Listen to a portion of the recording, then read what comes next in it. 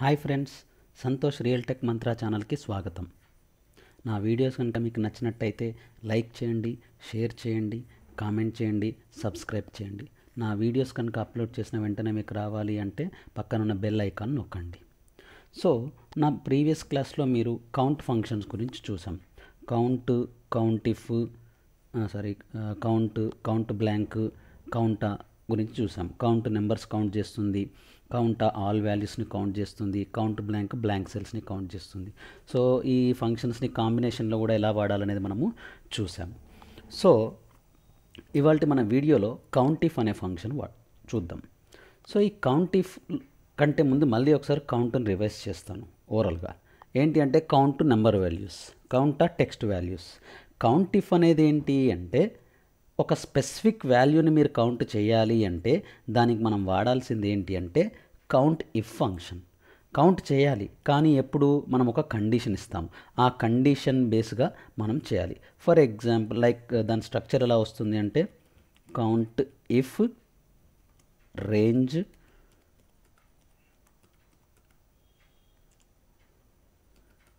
Criteria. అంటే range ఎక్కడి నుంచి ఎక్కడి వరకు, C2 నుంచి C10, C20, C40, what ever it may be, ఏదైతే అది. అందులో క్రైటీరియా అనేది ఏంటి, ఏమి కౌంట్ చేయాలి అనేది. సో అది స్ట్రక్చర్ మనకి. సో ఇప్పుడు ఒక ఎగ్జాంపుల్తో చూద్దాం, మనం మార్క్ లిస్ట్లో ఎగ్జాంపుల్లో చూద్దాం. సో ఇప్పుడు నాకు ఇక్కడ ఈ రిజల్ట్ మొత్తంలో పాస్ అయిన వాళ్ళు ఎంతమంది అనేది నాకు కౌంట్ కావాలి. సో దానికి నేను ఏం చేస్తాను, is equal to count if range ఎక్కడి నుంచి ఎక్కడి వరకు, మనకు K2 నుంచి K21. సో అదే రాసుకుందాం, K2 టు K21, కామా అందులో మనం ఏం కౌంట్ చేద్దాం అనుకున్నాము, పాస్ అని టైప్ చేసి జస్ట్ ఎంటర్ కొట్టండి. మనకి ఇప్పుడు ఇక్కడ ఎంటర్ కొట్టగానే మనకి ఏమవుతుంది, అక్కడ here you can see that 16. So total ఈ 20 మెంబర్స్లో 16 మెంబర్స్ పాస్ అయ్యారు. సో ఇలా మనకు కౌంట్ ఫంక్షన్. అలాగే ఫెయిల్ అయిన వాళ్ళ గురించి రాసుకుందాం, is equal to count if.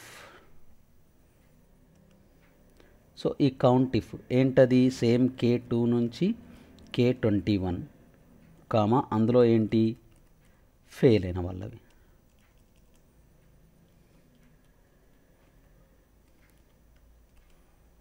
Double కోట్స్లో రాయాలి, ఎందుకంటే స్ట్రింగ్ టెక్స్ట్ కాబట్టి ఖచ్చితంగా we should write in double quotes. So ఇందులో ఫెయిల్ అయిన వాళ్ళు ఎంతమంది, 4 మెంబర్స్. ఇలా బల్క్ ఆఫ్ డేటాలో మనము ఈజీగా ఫైండ్ అవుట్ చేసుకోవచ్చు ఒక స్పెసిఫిక్ డేటా. సో ఇదంటే టెక్స్ట్ ఓకే. నాకు ఇక్కడ ఎగ్జాంపుల్, నాకు తెలుగులో ఫెయిల్ అయిన వాళ్ళు ఎంతమంది, లేదంటే తెలుగులో పాస్ అయిన వాళ్ళు ఎంతమంది అనేది కావాలా. సో ఇక్కడ ముందు మనం తెలుసుకోవాల్సింది ఏంటంటే పాస్ అంటే ఏంటి, ఫెయిల్ అంటే ఏంటి అనేది అందరికీ తెలిసిందే.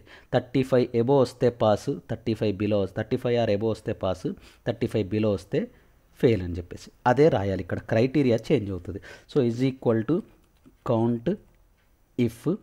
సో ఇందులో తెలుగు మార్క్స్ ఎక్కడి నుంచి ఎక్కడి వరకు ఉన్నాయి, మనకి C2 నుంచి C21. సో ఇలా డ్రాగ్ చేసినా కూడా మనకు ఆటోమేటిక్గా రేంజ్ అయితే తీసుకుంటుంది, మనం టైప్ చేయాల్సిన అవసరం కూడా లేదు, కామా. ఇప్పుడు మన క్రైటీరియా ఏంటి, తెలుగులో పాస్ అయిన వాళ్ళు ఎంతమంది. సో పాస్ అయిన వాళ్ళు అనేది ఎలా తీసుకోవాలి, ఇక్కడంటే టెక్స్ట్ కాబట్టి పాస్ అని రాసేసాము, ఫెయిల్ అయితే ఫెయిల్ అని రాసాము. మరి ఇక్కడ మార్క్స్ రిలేటెడ్లో పాస్ అంటే ఏంటి, greater than are equal to 35 అదే రాయండి double కోట్స్లో greater than are equal to 35. So double quotes close చేయాలి, ఎంటర్.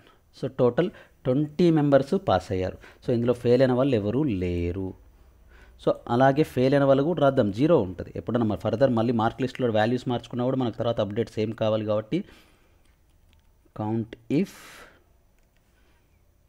అందులో same C2 to C21, comma ఏంటది less than 35.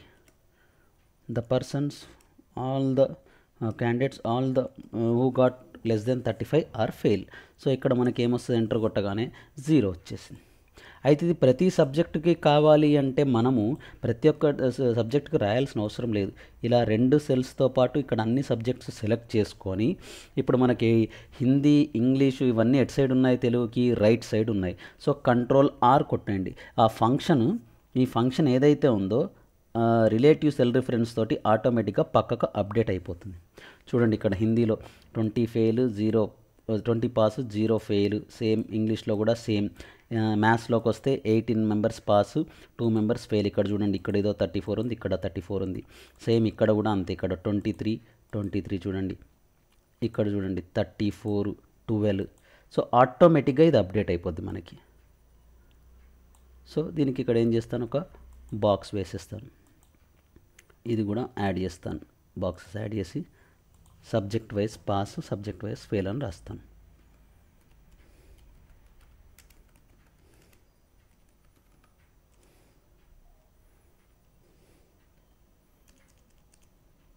Fail, FAIL fail. So దీనివల్ల ఏంటంటే సబ్జెక్ట్ వైజ్ ఎందులో ఎంతమంది ఏది అనేది తెలుస్తుంది. సేమ్ ఇక్కడ మీరు ఒక పని చేయండి, ఏంటి అంటే ఇదే ఈ రెండిటి రిఫరెన్స్ తీసుకొని, మోస్ట్లీ ఇది సరిపోతుంది. ఈ రిఫరెన్స్ తీసుకొని ఇక్కడ మీరు ఏం చేయండి అంటే A గ్రేడ్ ఎంతమంది, B గ్రేడ్ ఎంతమంది, C గ్రేడ్ ఎంతమంది, D గ్రేడ్ ఎంతమంది, F గ్రేడ్ ఎంతమంది అనేది మీరు చేసేయండి. So thank you.